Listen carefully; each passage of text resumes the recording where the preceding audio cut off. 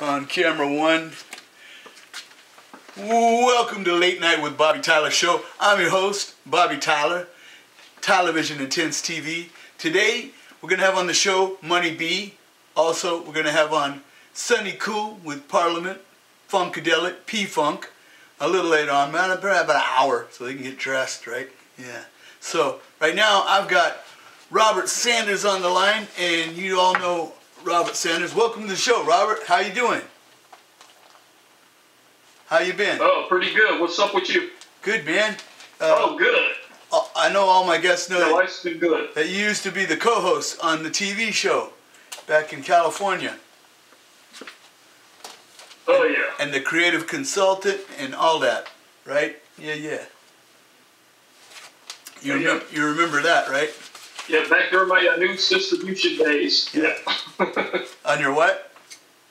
Oh, yeah. Distribution days. Back in my news distribution days. Yeah. He was big time in the news back then. And you also, you were directly related to Colonel Sanders. He owned a lot of slaves back in the day, right? Or something. Back in the South. Man, you weren't supposed to bring that up, man. All right. Did it? But I didn't hear it like the entire chicken farm, so there you go. Right? The guy was a chicken genius. He was a freaking chicken genius, if you could say that fast. Oh. Yeah. So, where you moving to now? You're not in California. Where you at now? Right now I'm on the east of Akron, Ohio. Yeah. So, I just been like dealing with. Oh yeah.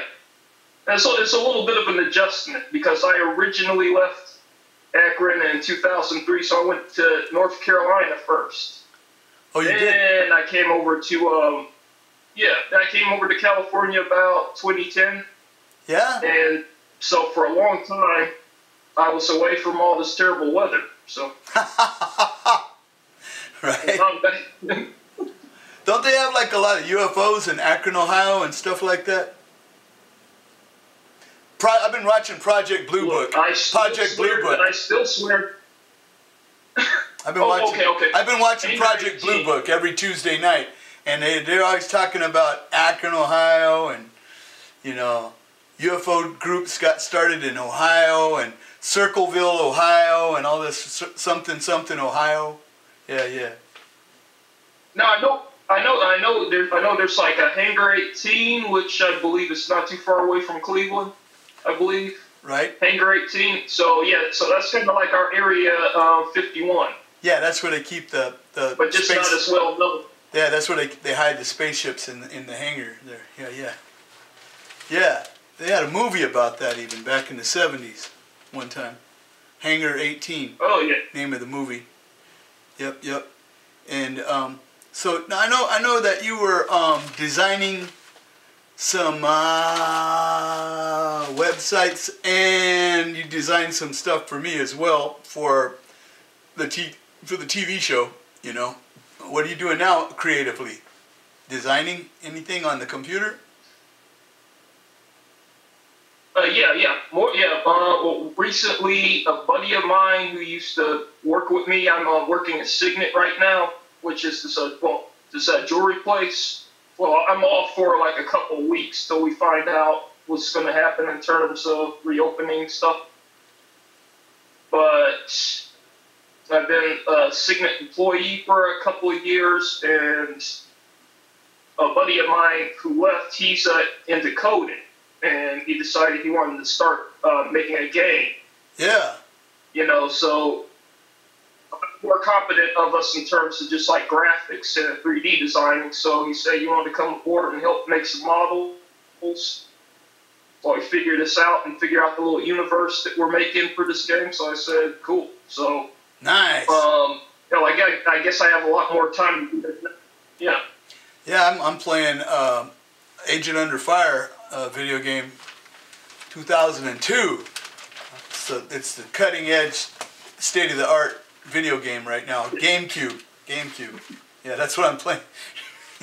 But I do got my signet ring. Oh, you're working with the cube now. But I did get my signet ring. I bought this. I got $8,000 on my pinky ring. I got a good deal on this, though, from one of my sponsors. So, but yeah, that's a good video game, you know. 007, James Bond. Agent Under Fire. Yeah. Shoot 'em up. I like the big old phaser photon cannons and shit, you know. Because you can fire them, and you don't even have to shoot at the person. It'll find them. It's like, it's got directional, yeah, stuff like that. So, have you been over to Africa again lately, or? No. Last time I've been over to Africa was, let me see, it was about 2015, and I was, of course, over there for about, let me see, what was it? It was like close to 9 months. Anyway, that was when I was still married. Wow. Me and my wife are divorced since then. Yep. Yeah, I got 2 divorces coming up under my belt almost. Yeah. I'm working on the second one. Now? Yeah, I'm working on the second one. I'm always looking for the next ex-Mrs. Tyler, you know, so I gotta keep my eyes peeled, right? Yeah, you were in Ghana, right? Not Guyana, but Ghana.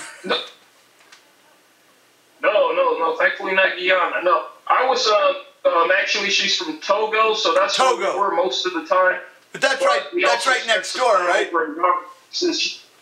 That's right next door to it. Yeah. And so I was close. No cigar. I fucked up. I mean, I was wrong. Nigeria.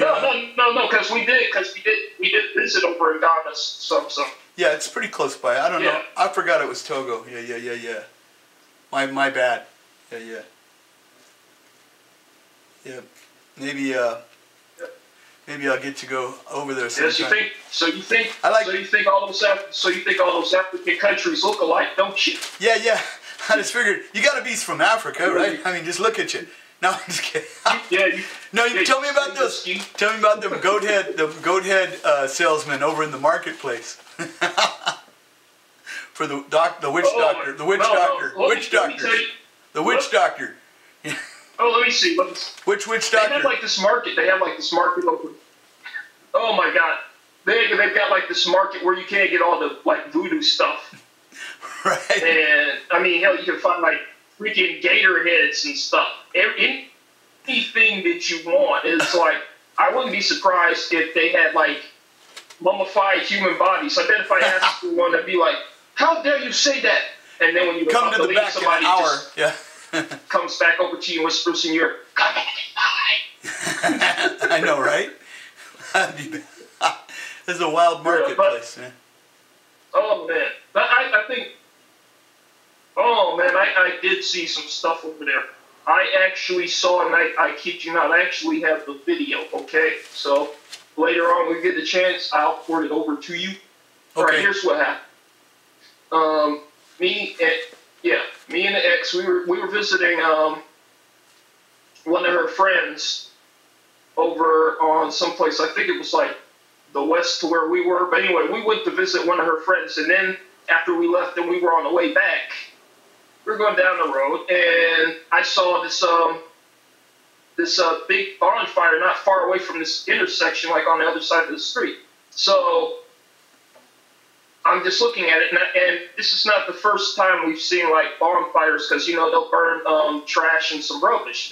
Right. So we're going past, and so Yvonne, she just nonchalantly says, "Oh, they're burning somebody over there." Yep. I said, "What?" I said, "Yeah, they're burning someone there." I said, "What are you talking about?" "No, they're just like burning some trees or some garbage or whatever." And she says, "If you want, I will drop you off here so you can see." Oh my God! And so I call her bluff. I say, "Yeah, right." I said, "It's just garbage. Look, they do it all the time." So right.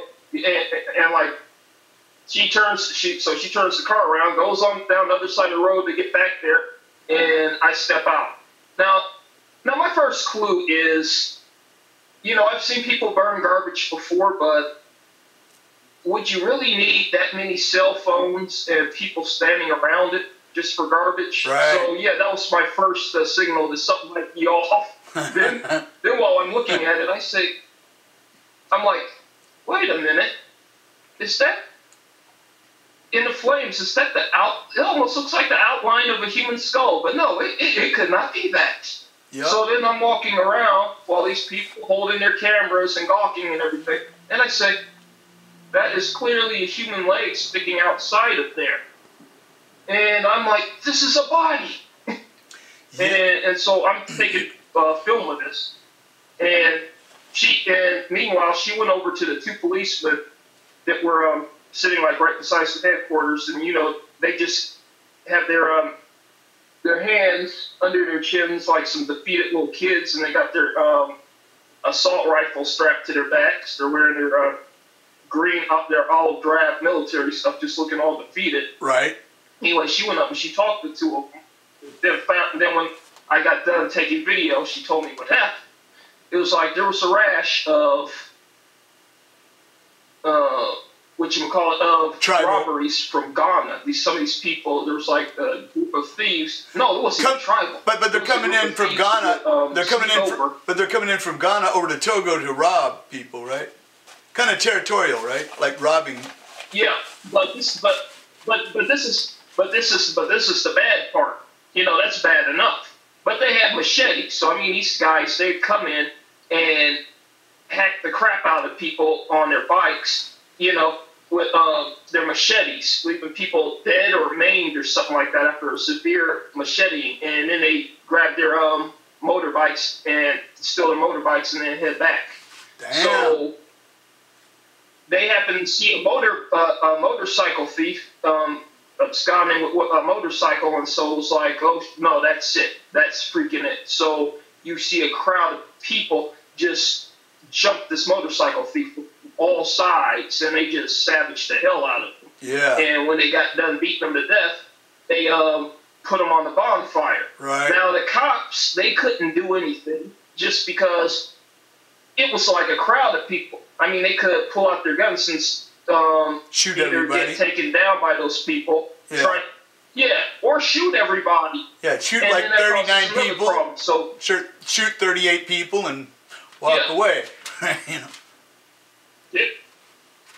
You just shooting this big crowd of people. So at that point, they couldn't really do anything about it. So they could only just wait there until some more people came to grab the body or whatever, at least their remains. So wow, yeah. So yep, I've seen some videos like so it was like I've seen some videos. It was weird though. I mean, I've seen this horrific video in Vietnam of something that was going down in Africa, but they were burning the people alive, and it was like really horrific. I mean, they're like, it's like probably the same kind of thing going on. Somebody had robbed somebody, or but the same thing, but a little to like one level up another stage, I guess, or something. But really horrific. I mean, oh my God, right? It's crazy. I mean. Yeah, and that's and that's why I mean, it's like you'll see like the most you'll really see is like some pickpocketing. I mean, I got pickpocketed before, but in the market. And I mean, just like some little light crimes like that or something. You never really see in a market, like in a busy market. Yeah, it's a lot of like this big crowd. Market square inside the building. Yeah. Yeah, it was kind of like a fair because you had like a lot of appliances there too and job fairs. So it was at this big indoor market, and so you had people like there was like no room between. Everybody was sliding around you, so there was like plenty of opportunity to pickpocket somebody. Yeah, it's easier to get away with. So when you were coming up, when you were little, who were like your role models and your heroes, and who inspired you? When you were young. I know you like those Scream movies and stuff like that, right? So let me see. Maybe what's the guy? Was it Freddy Krueger? Yeah, I knew it'd be somebody gruesome. Darth Vader, right? Yeah. Yeah, I like science fiction. No. I like No, science Darth fiction. Vader. I mean, Darth Vader was a villain. Darth Vader, he was a villain, but he had some style to him. You know, he had that cool black cape on, the deep voice, and everything like that. I mean, I mean, he had it together. You know. Yeah, I like that. I like at least until the third episode where he goes. I like science fiction, and I like I like science fiction. I like comedy. Oh yeah. Science fiction, comedy, and horror movies. That's the kind of stuff that I like. I'm actually goofing around. I decided a couple days ago there was like this little idea for a little short story I was going to do, and then read it and put it on YouTube. So, you know, just because a lot of people are doing like those, start doing those creepy pastas. I don't know if you ever heard of that. It's like a little blog or something.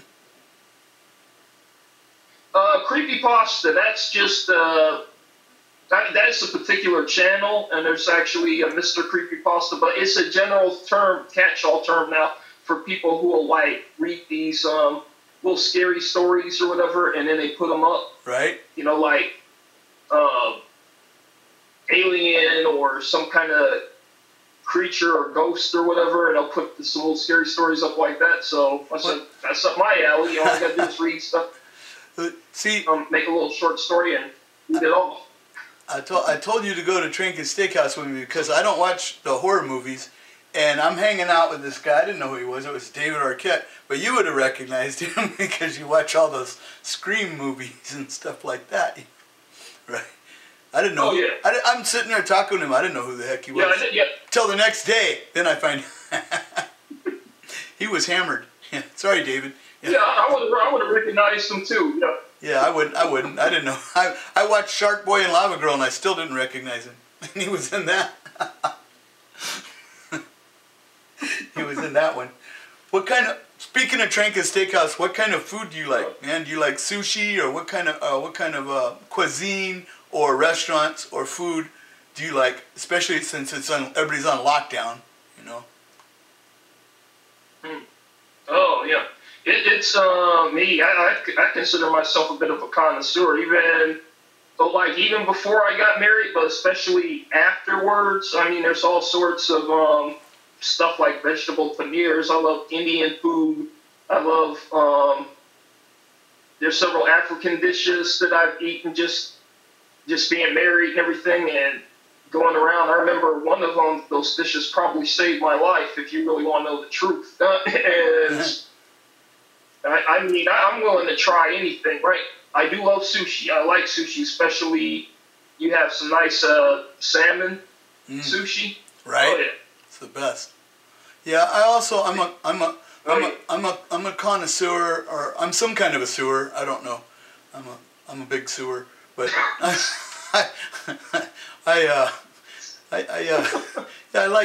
like sushi and I've eaten everything. Like in Vietnam, I've had like grasshoppers, mealworms, scorpions, duck embryos, chicken blood, pig's intestines, cow's stomach lining, all that, all chopped up, and they call it pho. You know, well, pho that, right? So, you know. Okay. Yeah. Because a lot of people say that when they see it. Yeah, they go, what? They go, what the pho? No, it's like when I was younger. Oh, pho. I mean, no, it's like when I was younger. You know, growing up with my mom and my grandmother lived in the house with us, but with me and my mother, sister. So my grandmother, she's from Alabama. She was from Alabama originally, so I got to eat like a lot of that southern stuff. Hog mugs, of course, which is the jaw, pig stomach. Oh, it's the stomach. Chitlins, which is the intestine. Yeah. Hog mugs. That's what they call the stomach. Okay. That's what she called it. I didn't know that. Yeah. The chitlins, of course, the intestine. Yeah, I know that part. I've eaten the feet. Yeah. The ears, the snout. Mm-hmm. Yeah, I've had nearly everything except for the damn oink. So hey, remember? No, I haven't touched the testicles. So that's the only thing I haven't eaten. My dad probably had. Remember we went to that party in Vallejo, and they said they offered you some potato chips. I go, what are you trying to kill him? He has high blood pressure, all that salt, you know. Then they tried to give you some ice cream, and I said, no, he's lactose intolerant. You're gonna kill this man, right? And then they said, well, do you want some cashews? I go, man, he's allergic to nuts, and they're like, every time they brought you some food, they go, how about some prawns, some shrimp? Man, he is seafood intolerant. He will break out and bust out in boils if you give him. And you were like, huh? What? Every time they offer you some good food, I'd say, oh, he can't have. They go, here, have some more chocolate. I go, he has diabetes. You want his legs to get chopped off or something? You're gonna kill this man, you know. And then finally, you got some we had like chicken and watermelon and some good food, right? Finally, eventually, but I cut you off for like a long time. And I was like, and they were like serious. They're like, oh shit, I don't want to hurt him, you know. And the only thing I had a problem with was actually the shrimp, because both my mom and my dad both had like a bit of a shrimp allergy. Oh, so I wasn't. So I was. Shrimp, it doesn't. So I was correct. I was just joking. The shrimp you got right. I was just joking. No, the shrimp you actually got right. So I did save his life, ladies and gentlemen. He's here today because of me. No, I'm just kidding. That was saved his life. Yes, you did. Now with the shrimp, it's not even that bad for me. But what happens is the inside of my throat gets itchy. You know, you're scratching, but you can't scratch anything because it's on the inside. So you're like, you have get like a toilet cleaner, like a toothbrush. Like you have a cold or something. Get a toothbrush or something. You remember that restaurant? We're at Subway, and that guy came in with his dog and was talking all like he was hallucinating, and I said, hey, what's your dog's name? And he goes, dogs can't have a name. He goes, you can't own a dog. He says, and I go, oh, and and then he goes, you come in here talking about God? I go, what are you, dyslexic? I didn't say God, I said dog. You know, and he was like, and you had a name for the guy, I forgot what it was. You had like you called him Mr. something. I forget, it was a funny name. It'll come to. Yeah, it was a long time ago. It was talking like 6 years, 7 years, 8 years ago. But that guy was tripping on some kind of drugs. It's like, he's still in town. I still see him around here with that dog. And he puts a hat on the dog and a jacket and glasses. And that dog's all hot and he's out in the sun. And he's doing that to make money. Torture that dog. Oh, yeah. You can't own a dog.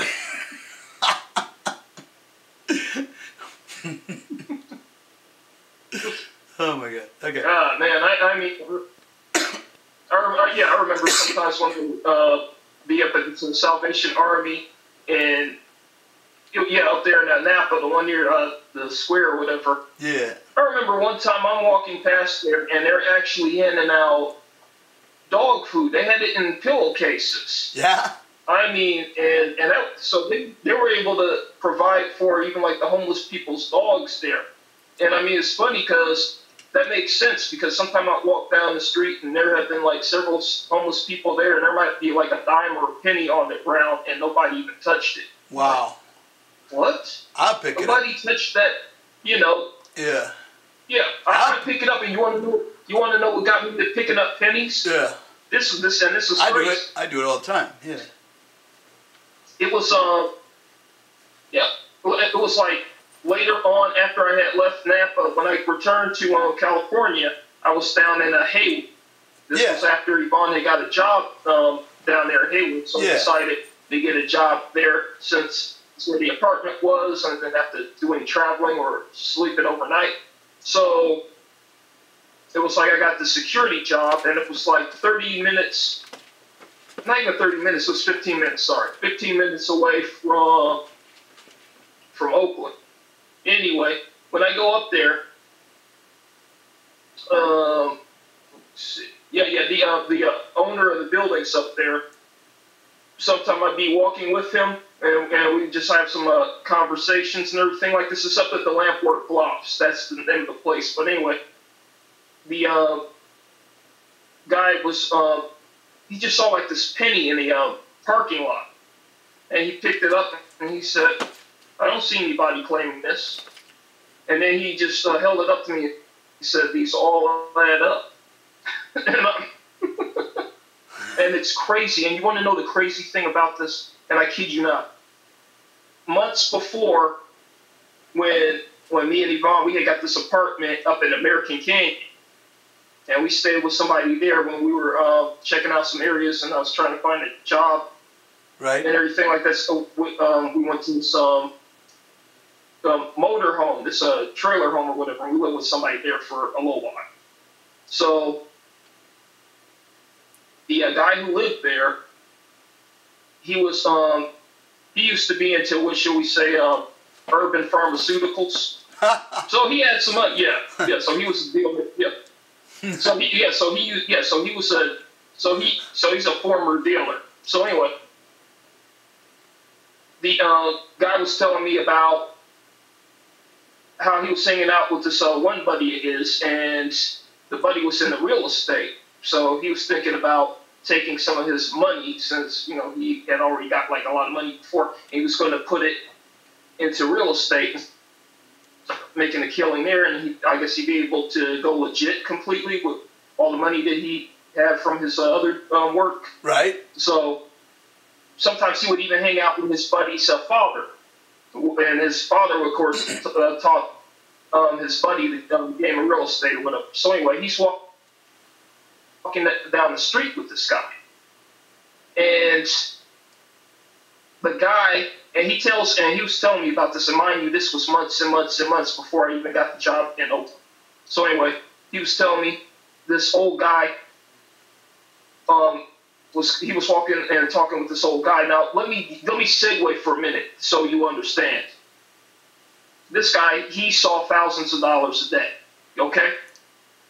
And so sometime he would go out with his friends, not with his friends, but with his girlfriend and his children, and they would get on a ferry, go over to San Francisco, then go shopping, go to restaurants, and at the end of the day, when he starts spending up all that money, he had nothing but like tons of change, quarters and dimes and nickels, just loading down both pockets, you know, just uncomfortably sloshing around his pockets. So he said he'd be tired of just carrying around all this change, so he'd take his pockets full, and he would just like dump them into an alleyway somewhere, so like some homeless people could get them or whatever. So he had like all this change, his pockets were just full.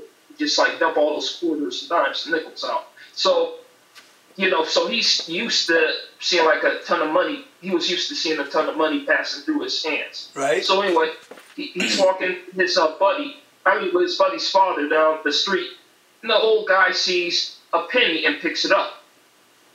And he looked to him and he said, I know you did not just stop to pick up a penny. You know, and the old man was like, these all add up. Yeah. And I kid you not, that just, as soon as that happened to me, the exact same thing, I'm walking with the owner of this complex. Not even the same guy, it couldn't, because this guy is Greek. The other guy he was talking, the other guy was talking about, he was Jewish. This old man was Jewish. Right. So they were two completely different guys, yet both in real estate, obviously, and both stopped to pick up pennies. Nice. I was like freaking floored because it like hit me. I remember what happened. What did you? I kid you not. It was like almost freaking supernatural. I don't know what that meant. Yeah, I pick up pennies. I got one. I probably picked this up yesterday, and the pennies, like the difference between being a millionaire and not being a millionaire. You're only in a 99.999 error. You know, and if I paid you a penny to help me with a website or something today, and then tomorrow I doubled it, 2 pennies, and each day, you know, 4 pennies, doubled it, right? Within a month, you would be a billionaire. A billionaire. Yeah. You know that? Just doubling that penny every day for a month, you'd be a billionaire. It's amazing, right? People don't think about that, you know. I better get going. Exponential growth. I got another guest coming up on the show, and I'll probably put it into a different segment. So this will just be your segment on YouTube, Pinterest, Google, LinkedIn, Facebook, blah, blah, blah, Twitter, you know, all that, right? And it'd be probably on regular TV in about a year. I've got so many shows in the bag now. I did bring you your favorite headshots, and I got all of the I gotta do the shout outs for the sponsors and the people that so guests of the Tylervision show. Stay in touch.